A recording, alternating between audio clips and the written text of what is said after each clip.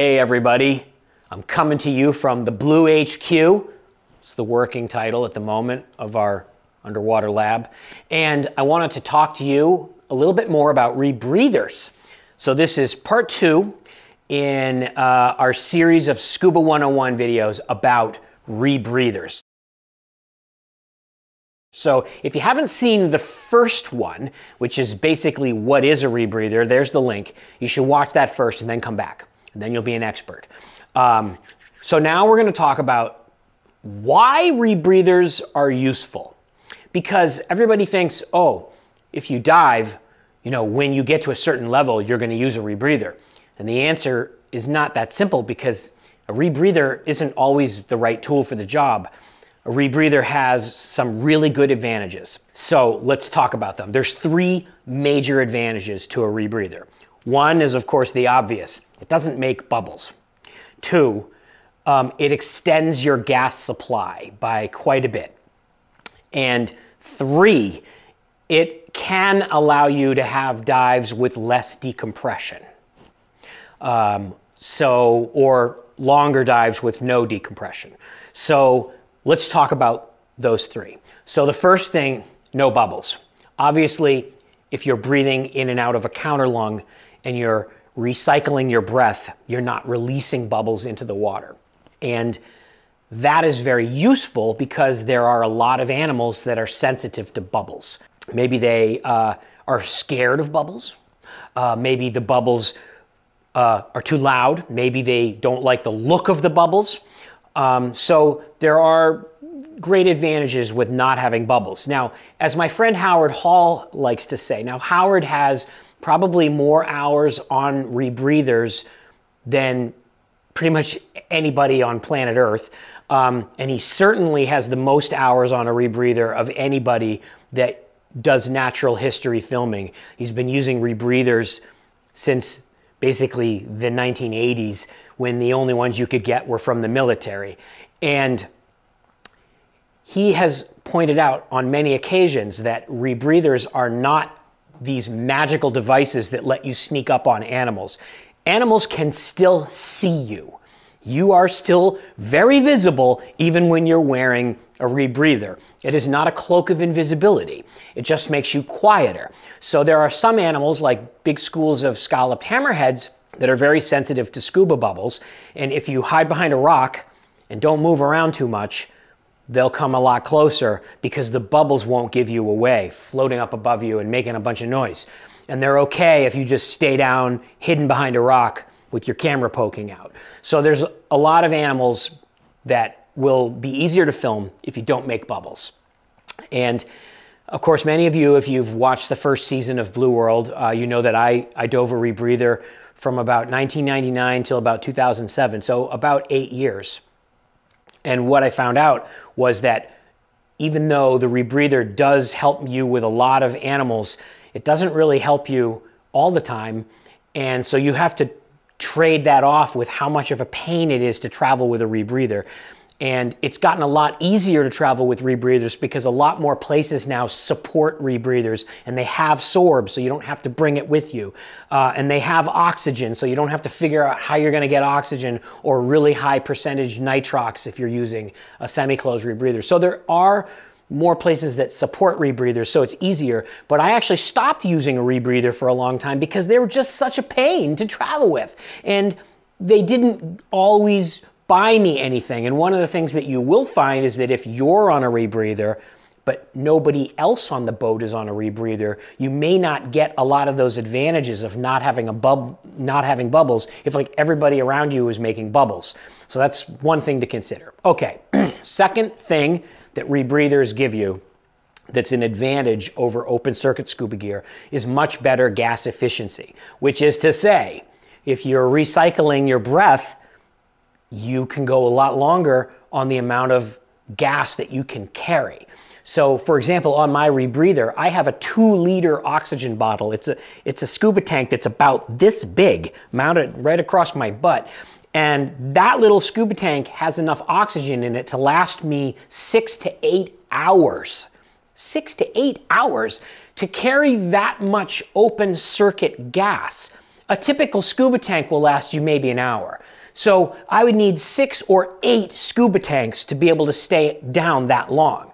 So that is a major, major advantage in terms of efficiency. So I can do much longer dives, which, for example, if you're cave diving and you have to obey this rule of thirds, you can use 1/3 of your gas to go into the cave, you can use 1/3 of your gas to come out of the cave, and you save the last third for emergencies or for a buddy that has a problem. That limits how far you can go in a cave before you have to turn around. And if you can carry now 6 times as much effective gas, then that changes the dynamics of how far into a cave you can go. Now, of course, I'm opening a can of worms here because when we talk about cave diving, we're also talking about if something goes wrong with the rebreather, you have to be able to get out on the bailout that you carry. So the bailout is another factor that goes into that. But just in a broad scale, with a rebreather, you can stay down longer. So that's cool. Finally, the third thing about rebreathers that makes them a little bit better than open circuit. When you dive open circuit, you're carrying a scuba tank that has a certain blend of gas in it. It might be air. A lot of the time it's just air, compressed air. Sometimes it's nitrox. So if you don't know what nitrox is, we did a video about that. You should go check it out. And what happens with nitrox is you increase the amount of oxygen that's in your breathing gas. And it's not because we need more oxygen. It's because if you increase the oxygen, you can decrease the nitrogen. And by decreasing the nitrogen, you can stay longer before you have to decompress. So therefore, you can have a slightly longer dive without having a decompression obligation. Or if you do have a decompression obligation, it would be a smaller decompression obligation. The beauty of a rebreather is you're basically wearing a little gas blender on your back, which means that you can have the exact perfect mix for whichever depth you're at. When you're carrying a scuba tank, it's always a compromise. You have to think before the dive, what would be the best blend of gas? And you may or may not be able to get that at your dive shop. So you'll get the kind of the closest thing that they have, and then that's what you're stuck with for the whole dive. If you dive 32% nitrox, you got 32% oxygen for the whole dive. There's nothing you can do about it. But with a rebreather, you're looking at the oxygen PO2 on your computer, and you can basically blend your own nitrox to whatever is the best blend for the depth you're at.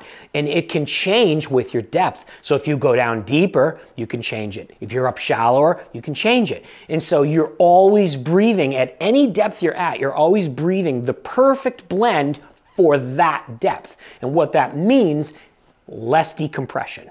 So that's a perfect combination with the other advantage of the rebreather, which is that you carry enough gas that you can have longer dives. Because obviously, we want to have longer dives, but we don't want to get bent. So you can have a longer dive and not get bent.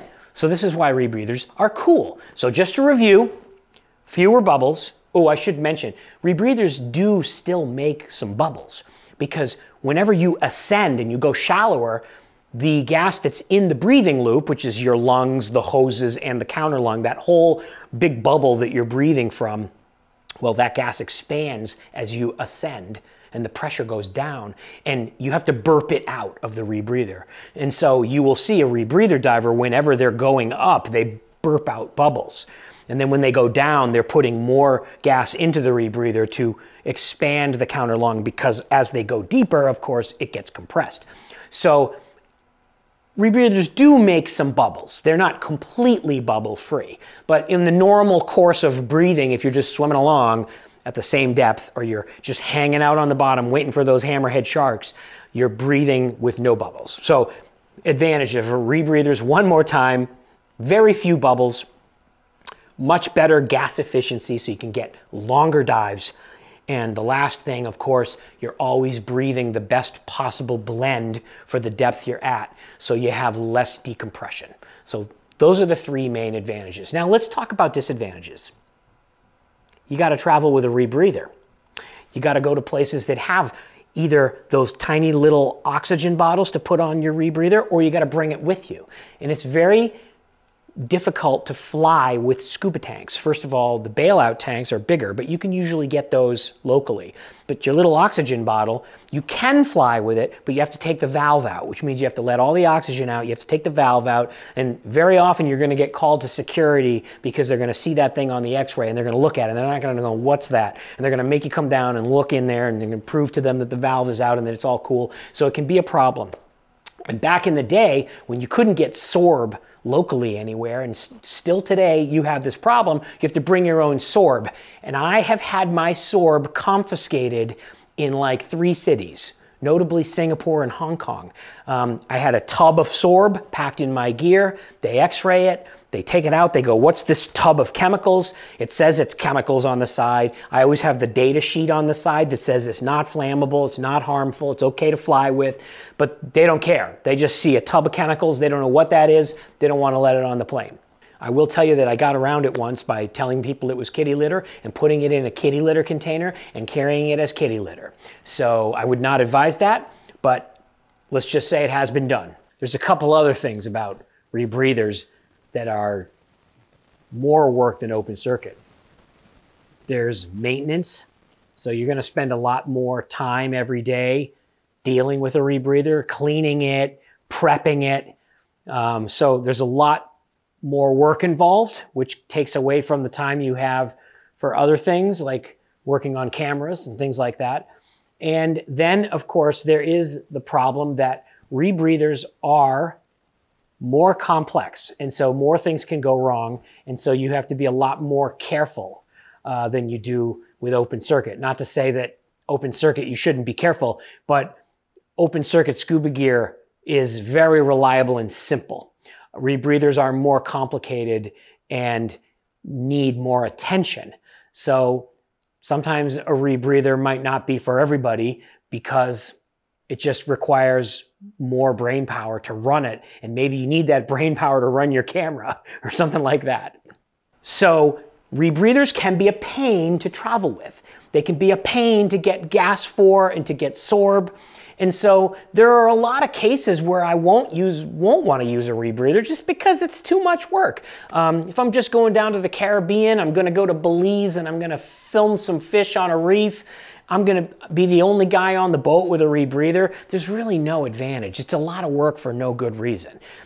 But if you want to do some penetration into caves or wrecks, or maybe you want to go a little deeper, or maybe you want to stay down a little longer, or maybe you're filming an animal that's highly sensitive to bubbles, then the rebreather might be a good choice. And you say, okay, well, it's worth going through all this trouble in order to have that tool. So a rebreather is a scuba diving tool among many, and sometimes it's the right thing for the job, and sometimes it might not be. And so that is part 2 of our rebreather, not really a class, sort of just a 101. And next time, we're going to talk about some other stuff, like a little bit more specific stuff about the different kinds of rebreathers and how they work. So stay tuned. And until then, hit subscribe. Thanks for watching. Hope you enjoy our cool new set, Blue HQ, and talk to you next time. Hey everyone! Thanks for watching our latest episode all the way to the end. Hit that subscribe button now so you won't miss our next episode.